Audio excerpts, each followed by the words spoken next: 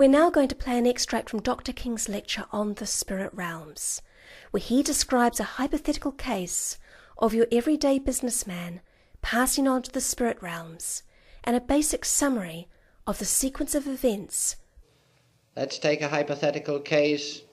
A businessman. Generally, businessmen are not enlightened individuals.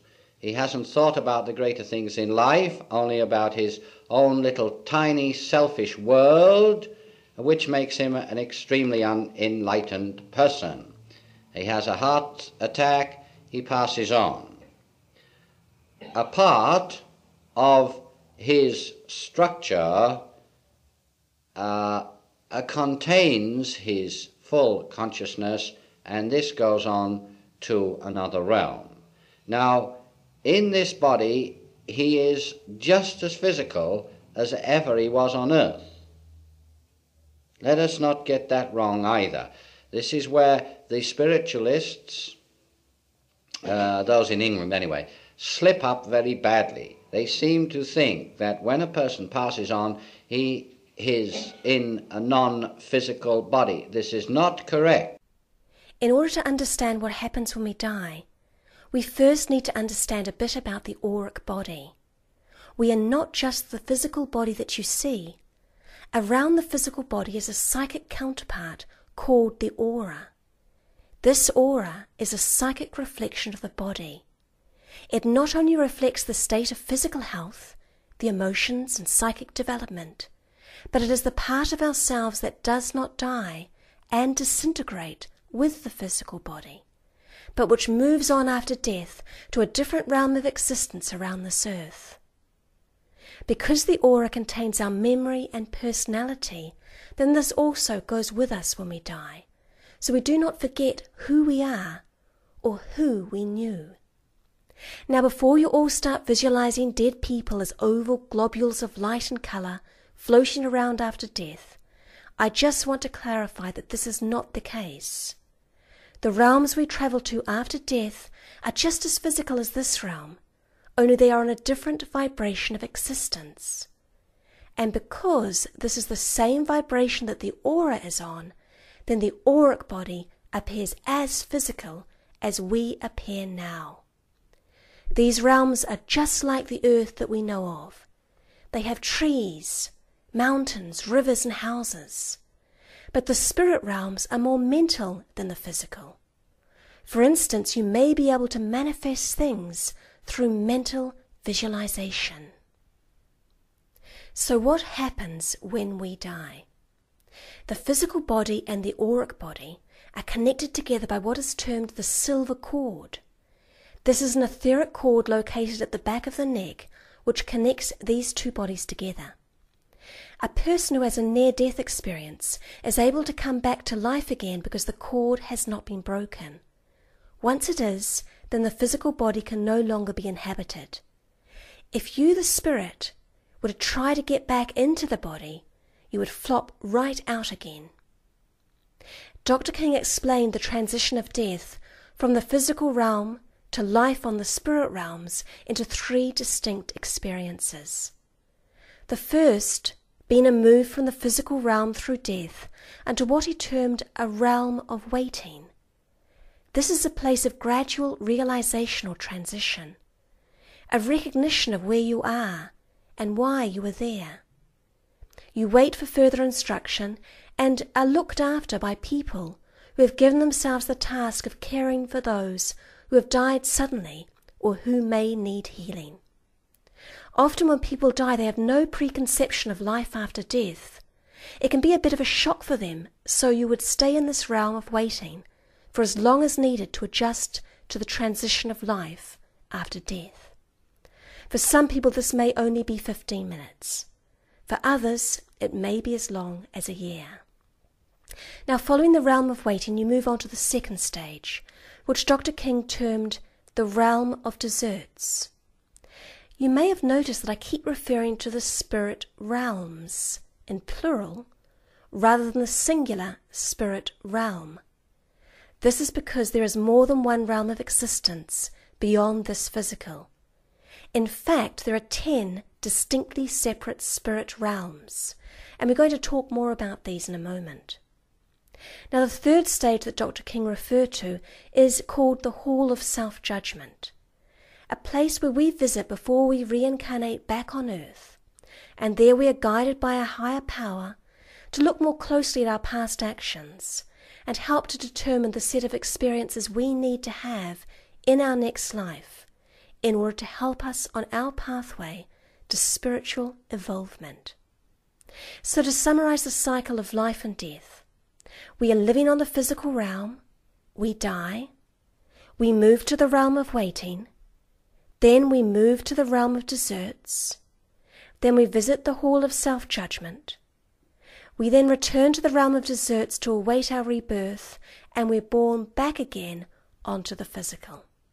And this cycle continues to repeat itself until we're able to reach the advanced stage of spiritual enlightenment and then ascension.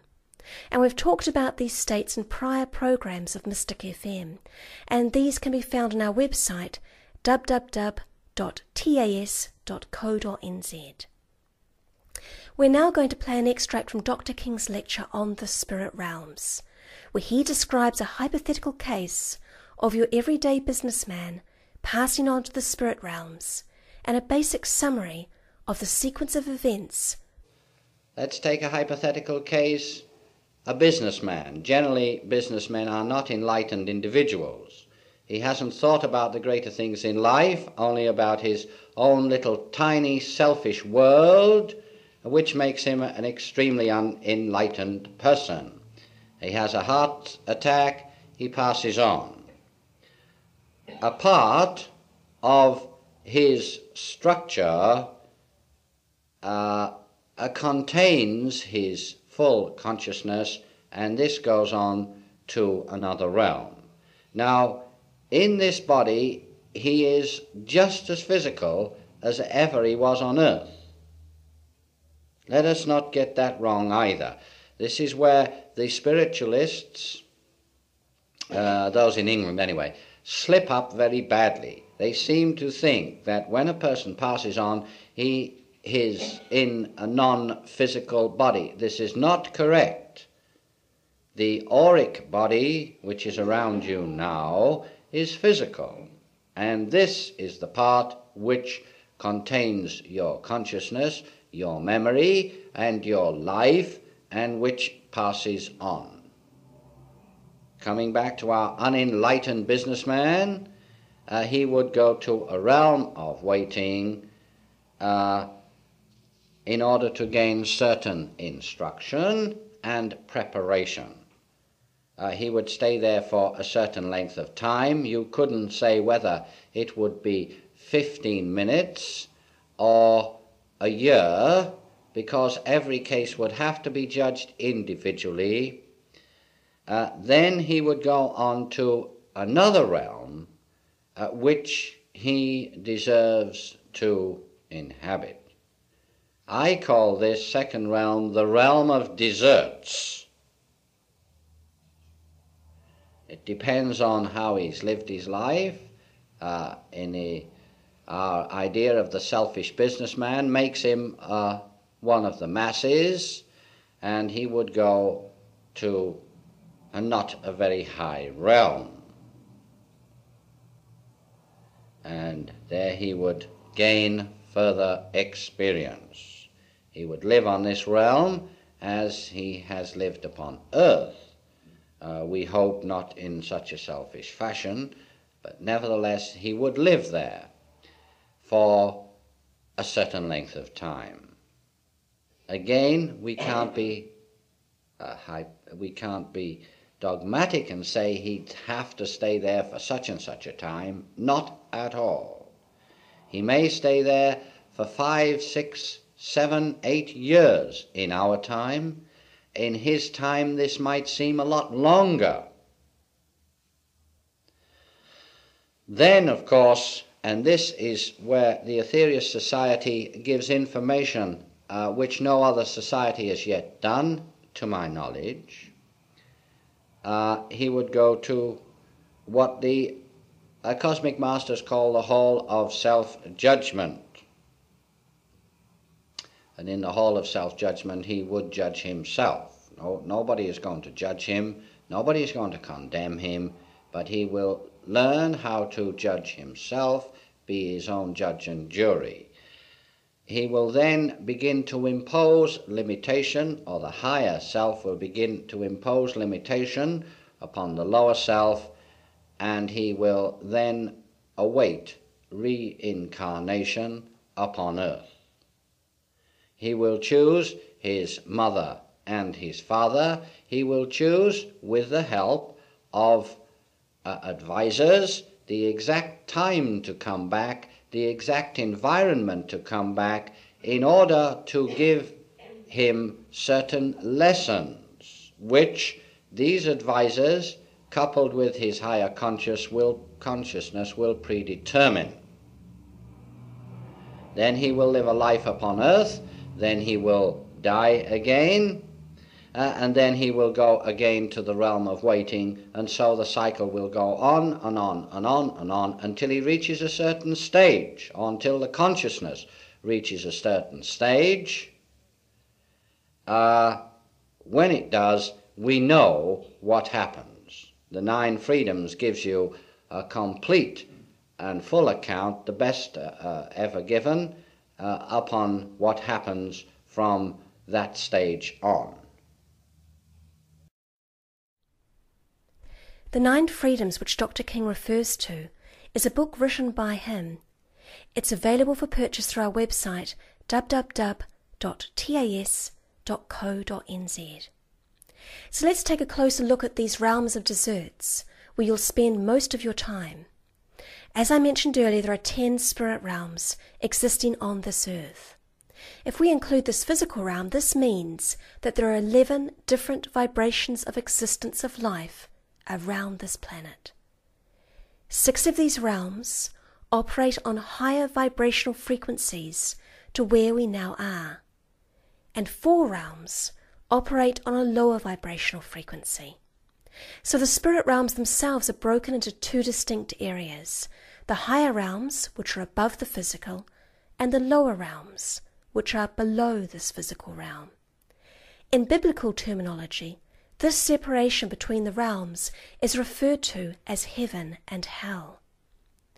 When you move on from the realm of waiting, you will move to the realm that you deserve to go to based on how you have lived your life. This is reflected in the vibration of your aura. If you have been a deeply spiritual person, then the vibrations of your aura will be heightened. You will then pass to the spirit realm that is vibrating most closely to your own aura, which will be, in this case, on the higher realms. Likewise, if you've been a negative, immoral person, the vibrations of your aura will be much lower. When you move to the realm of desserts, you will naturally be attuned to a lower realm. Which realm you pass to is not a punishment.